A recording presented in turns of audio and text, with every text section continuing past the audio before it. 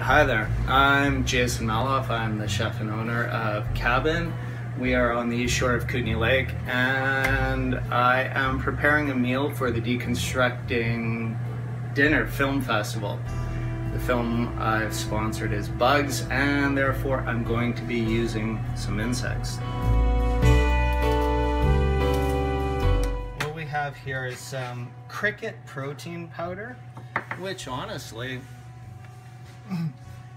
it's essentially the same as grabbing some whey powder, which I eat. Mealworms and crickets. Yeah, those are the cricket.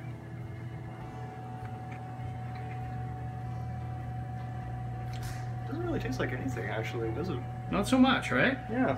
Yeah. How about you try just grab a little bit. Yeah, grab a mealworm. All right.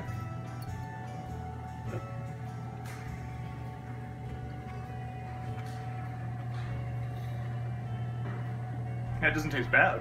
Doesn't taste bad, but you know, not like much. Yeah, not like much. So. And then again, like you could probably just put a little dip in that cricket powder. Just grab a spoon and just take a little bit. Okay.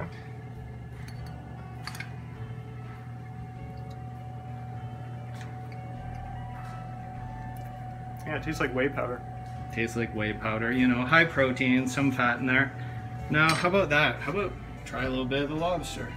And again, this is just plain old lobster. It hasn't had anything added to it. It's good. Yeah, it's real good. There you go. And so that's something that's good. You did enjoy this. You did enjoy the lobster. I did. That's a bug that tastes good Yeah. on its own.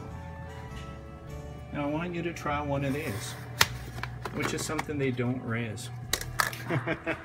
Now just take one of those and put in your hand and try it. All right.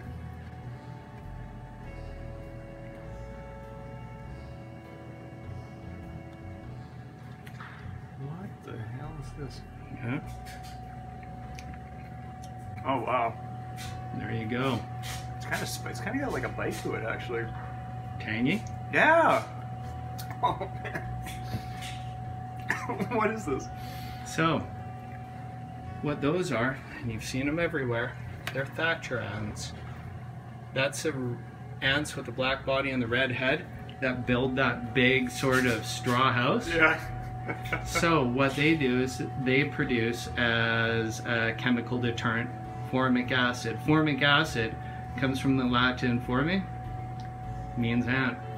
They originally discovered formic acid or isolated it by distilling ants. Yeah. And so, this is not just a protein source. I wouldn't recommend eating tons of those, but as a spice, would you think that's all right? Yeah, that's pretty good as a spice. Maybe not as a main.